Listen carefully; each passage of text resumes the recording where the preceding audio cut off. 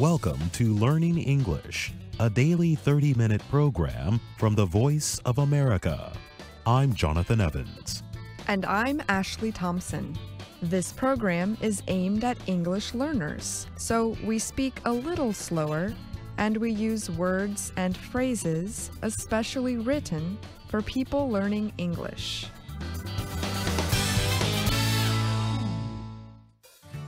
Today on the program, you will hear from Mario Ritter, Phil Dierking, and Anna Mateo. Later, Kelly Jean Kelly will present America's Presidents. But first, here is Mario Ritter. Indonesian President Joko Widodo is facing a social media campaign as he prepares to seek re-election next year.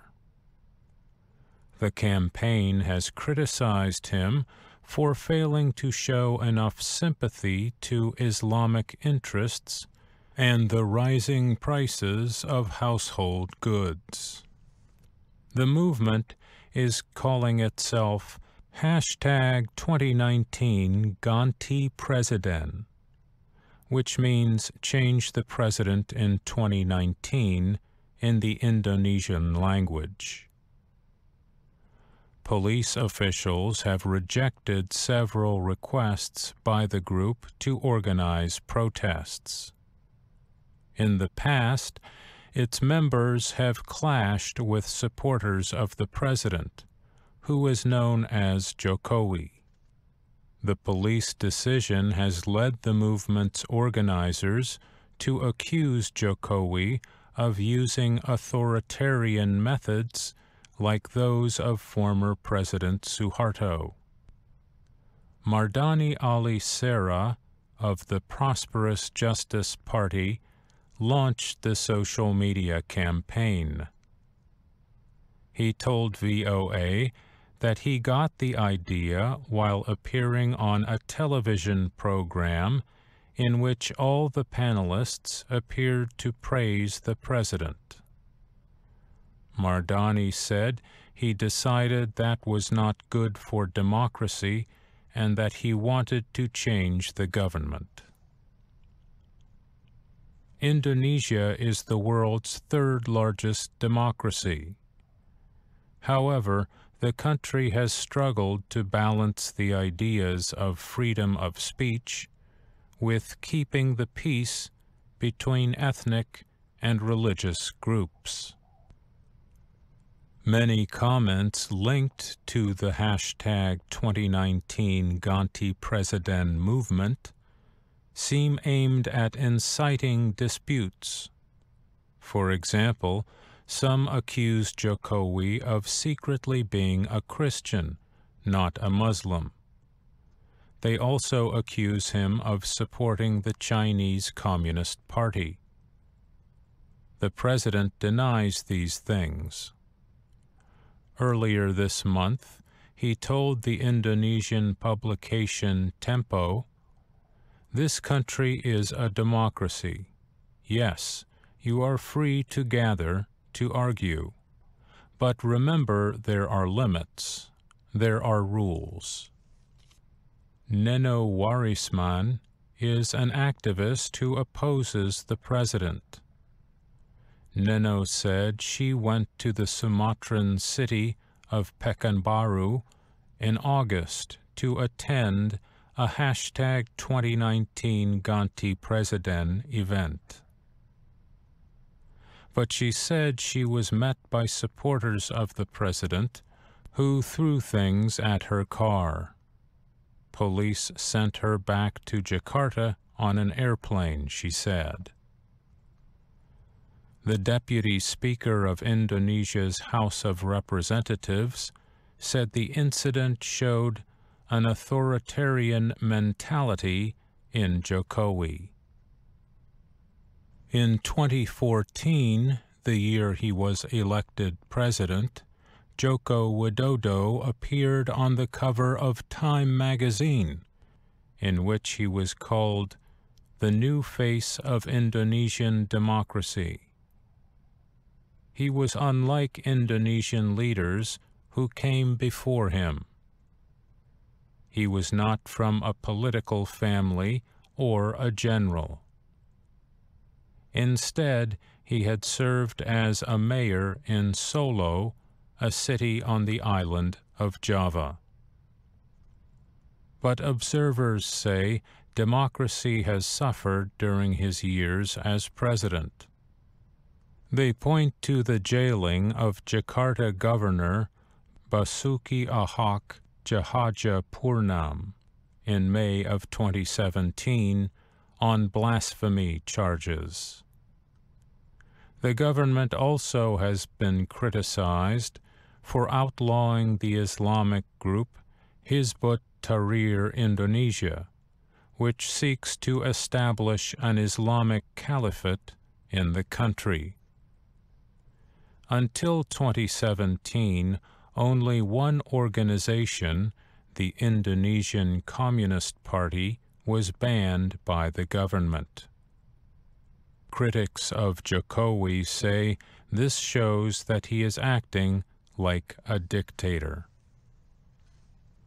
Tom Popinski is an associate professor at Cornell University in the United States. He said that the Indonesian political system still has laws that permit the regulation of political speech should the president choose to do so. Officials say that activists in the campaign have been denied requests to demonstrate for several reasons. The activists reportedly spread hate speech, misinformation, and are a threat to public order. But Rahayu Saraswati of Gerindra compares the hashtag 2019 Ganti Presiden group to Americans who oppose U.S. President Donald Trump. He said in Indonesia, the campaign is a rally call to all those who feel the same. I'm Mario Ritter.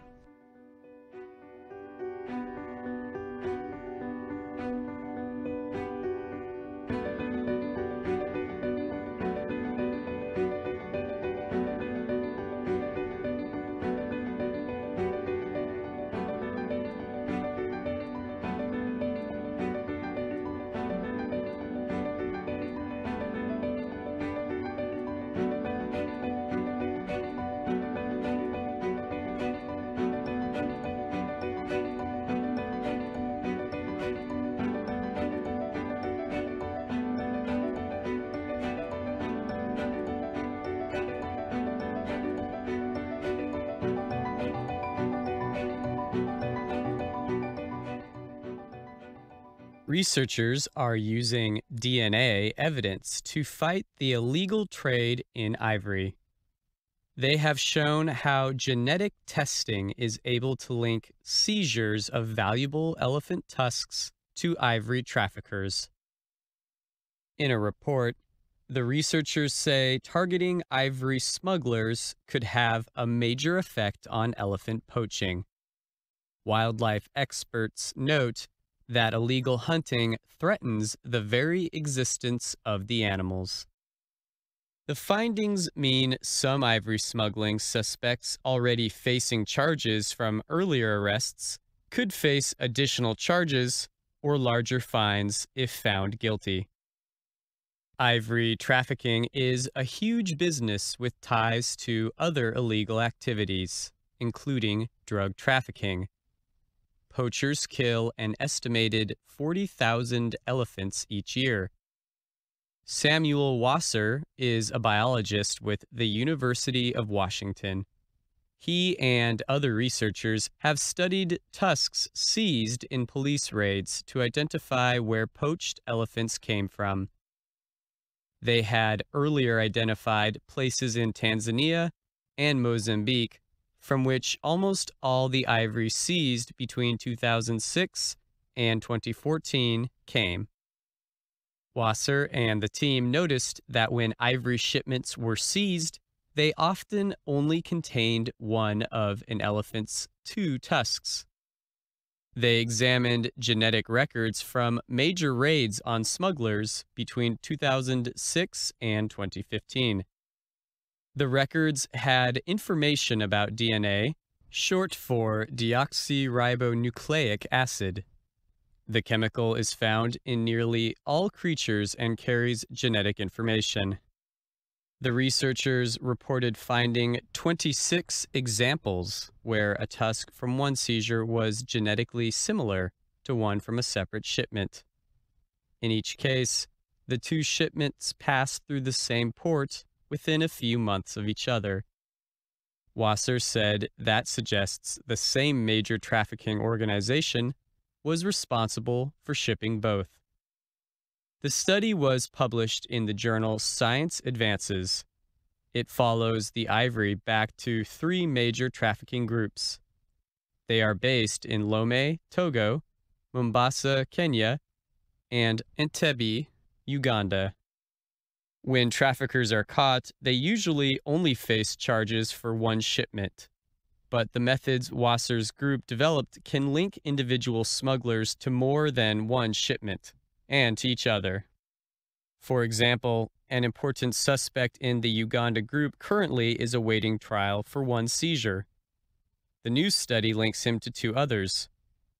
One of those includes tusks from a 2012 incident where poachers in a Ugandan helicopter shot 22 elephants across the border in the Democratic Republic of the Congo.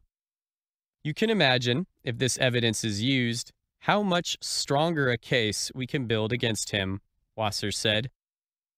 The new study also finds links between the criminal organizations in Togo and Kenya. East African and West African tusks were found in a shipment seized in Malaysia. Ivory from this shipment is connected to tusks from separate seizures linked to Lome and Mombasa. East African drug smuggling suspects facing charges in the United States have also been linked to the Kenyan ivory trafficking group. Frank Pope heads the nonprofit group Save the Elephants. He believes that the stories coming from the new study are very important. Wasser's work is helping us to close in on other networks by telling the story of the connections between the different shipments, Pope said.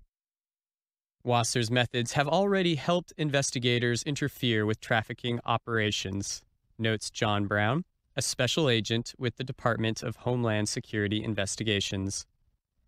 But Brown notes that few countries are obeying orders to send ivory collected in raids for genetic testing. This makes it harder for law enforcement to get to the beginning of the problem, he added. A seizure of 3 tons of ivory looks very good on the front page of the local newspaper, Brown said, but if we don't attack the transnational criminal organizations behind it, then the problem will continue. I'm Phil Deerking.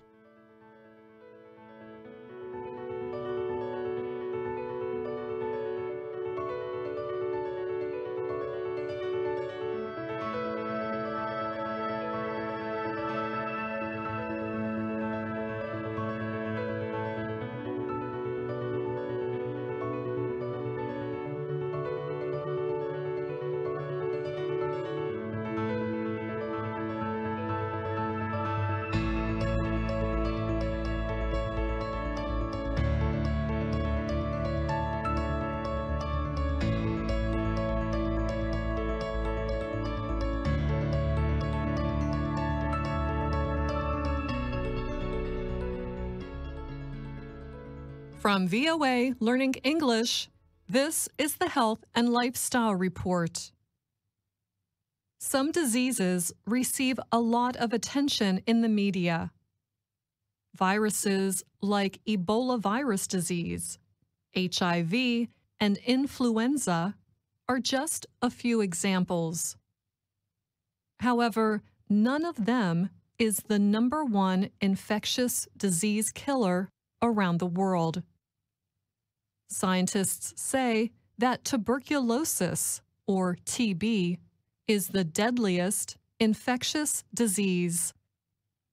The World Health Organization reports that in 2017, 10 million people were sickened with TB, and 1.6 million people died from the disease.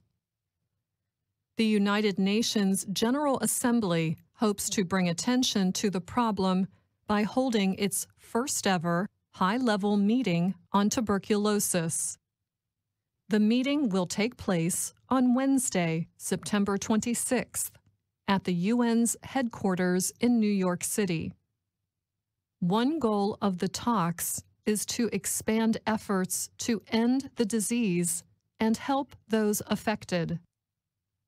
One such person living with TB is 54-year-old Stella Mulhas of South Africa. Life has not been easy for her. She takes 9 pills a day for her condition, far less than the 27 she used to take each day. She is unemployed, suffers from multi-drug resistant tuberculosis, and has HIV, the virus that causes AIDS. She says people she knows, even close family members, keep a distance from her. Tuberculosis may not get the kind of attention that other diseases do. However, health experts warn that we should not ignore TB. Hank Tomlinson heads the Division of Global HIV and TB at America's Centers for Disease Control and Prevention. He says that TB is a major health threat. It's the #1 infectious disease killer. It kills more people now annually than HIV. There are about 1.7 million deaths each year from tuberculosis, and it's a threat everywhere because of the way it's spread and the ease with which it is spread. Tuberculosis is a bacterial disease that spreads through the air. The people most affected are those who live and work closely with other people in small spaces, and those with weak natural defenses for fighting disease. Health experts at the CDC say that about 2 billion people are infected with tuberculosis worldwide. Rebecca Martin is director of the CDC's Center for Global Health. She says that preventative treatment is most important, especially for those with the latent or inactive form of TB. Getting them on treatment, which is less expensive, a shorter course, and the adherence is much higher, we can stop going on to active TB, which leads to spread of more TB. The CDC website explains the difference between latent and active forms of the disease. It says persons with latent TB infection do not feel sick and do not have any symptoms. They are infected with M. tuberculosis, but do not have TB disease. Persons with latent TB infection are not infectious and cannot spread TB infection to others. To treat the disease, doctors can advise patients to take medicines. But if patients do not complete their treatment, drug resistance can develop. As Hank Tomlinson notes, this makes treating TB even more difficult. These are variants of tuberculosis that are severe. They don't work with the common 4-drug treatment. They're resistant to one or more of those drugs, and they require a different, more challenging course of treatment for a patient. Scientists and health officials hope that the high-level UN meeting will strengthen the fight against TB and possibly save millions of lives. And that's the Health and Lifestyle Report. I'm Anna Mateo.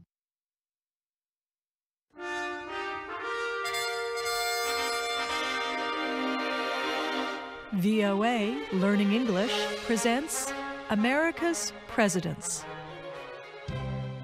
James Madison was elected in 1808. He was a capable president who served 2 terms. But most Americans do not remember Madison for his presidency. They remember him for work he did earlier.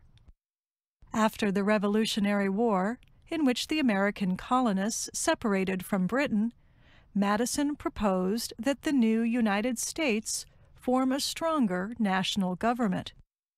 Madison's vision for a 3-part government, with an executive, a legislature, and an independent Supreme Court, became the basis for the Constitution we still use today. Madison went on to persuade voters to accept the proposed Constitution. He explained how a system of checks and balances would prevent any one part of government from becoming too powerful. And when voters demanded more protection for individual liberties, Madison wrote the amendments that became the Bill of Rights.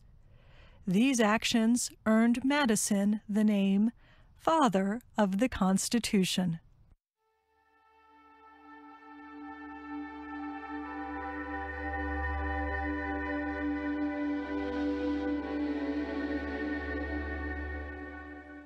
Madison did not have the appearance of most politicians. He was a short man with a soft voice who had been sick often as a child. He grew up in a wealthy family in Virginia. He liked to read books and to study. He went to college at the school that later became Princeton University in New Jersey. When the Revolutionary War started, Madison's intelligence and knowledge, as well as family money, helped him participate in debates about independence. Madison also held positions in the new American government he helped create, including as Secretary of State under President Thomas Jefferson. Madison did not have much of a personal life. Many people were surprised when he married a young widow named Dolly Payne Todd. She was 26. He was 43. The couple did not have children, but they raised Mrs. Madison's surviving son together. Stories suggest the two were very happy, although they had different personalities. Dolly Madison was energetic, warm, and social. She loved to throw parties, and her guests loved to attend them. Historian Catherine Algor notes, Dolly Madison often dressed dramatically, including wearing turbans covered with peacock feathers. Her weekly gatherings at the president's house were so crowded that they became known as squeezes. As First Lady, Dolly Madison did not follow her husband's idea of a strict separation of powers. She invited officials from all parts of the government to her parties, as well as people from opposing political groups. Al Gore says, Dolly Madison succeeded in making the president's house a symbol of unity and glamour. She remains one of the best-known and most loved First Ladies in U.S. history. But his wife's popularity could not prevent Madison from facing a difficult presidency.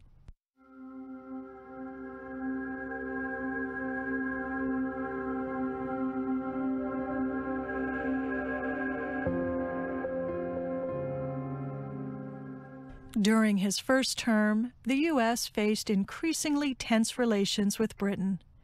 Madison accused the British of interfering with international trade and seizing American sailors. At the same time, European American settlers blamed the British for helping native tribes fight against them. But the settlers had violated treaties between the U.S. government and the Native Americans. In 1811, Native warriors attacked U.S. soldiers at the Battle of Tippecanoe in today's state of Indiana. A U.S. general named William Henry Harrison led his troops to fight back. The result was not clear, but Harrison declared victory. The following year, Madison proposed war against Britain. Congress approved. The War of 1812 began.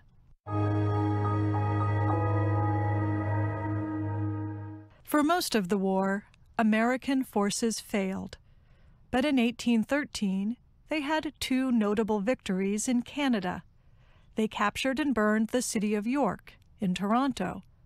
And General Harrison had another major fight with native warriors at the Battle of the Thames. The Native Americans were defeated. The leader of the tribal alliance, Tecumseh, died from the wounds he received there. That loss ended, for the most part, the efforts of eastern Native American tribes to push back white settlers. In 1814, the war turned again. British soldiers took the U.S. capital of Washington, D.C. Madison had already left the president's house to meet with generals in the field. Dolly Madison remained. But when she learned the British were approaching quickly, she acted. She famously ordered her servants, as well as a 15-year-old house slave named Paul Jennings, to take down a painting of George Washington. The servants, slaves, First Lady, and painting all escaped to safety. Commanders of the British force took a group of men to the Capitol building and set it on fire. Then they went to the president's house. They found the table set for dinner. The British commanders stopped to toast the president before they burned his home. By the time Washington, D.C. burned, American and British officials were already in peace talks. But in the U.S., one more major battle was being fought. A militia general named Andrew Jackson led a ragtag army against a British attack in New Orleans, Louisiana. The Americans' rain of bullets and shells was so deadly that only one British soldier reached the top of the American defenses. When the British finally withdrew, they left behind more than 2,000 dead and wounded. 500 other British soldiers had been captured. 13 Americans were killed. The Battle of New Orleans was considered a great victory for the U.S. However, it was not necessary. The war had ended by treaty 2 weeks earlier.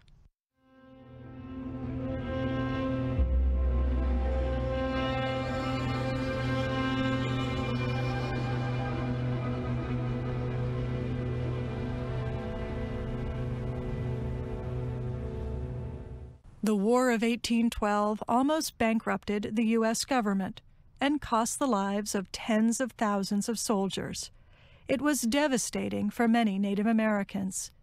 It did provide a chance for several thousand slaves to escape to freedom by serving in the British military. But it did nothing to improve the lives of most of 1 million enslaved people in the U.S. at the time. Despite all this, the war united most of the country. Albert Gallatin, Madison's Treasury Secretary, said people felt more American after the war. They acted more like a nation, he said. The song that would become the country's national anthem, the Star-Spangled Banner, was written during the War of 1812. Madison benefited from most people's belief that the war was a success. The end of his second term began what historians call the era of good feelings. Madison left the presidency more popular than when he had started it. After he retired, Madison lived on his Virginia estate for nearly another 20 years. He died in his bed at age 85. A niece was in the room. She says that a strange look passed her uncle's face. She asked him what was wrong. Madison's last words were, "Nothing more than a change of mind, my dear. I always talk better lying down." And that's our program for today. Listen again tomorrow to learn English through stories from around the world. I'm Jonathan Evans. And I'm Ashley Thompson.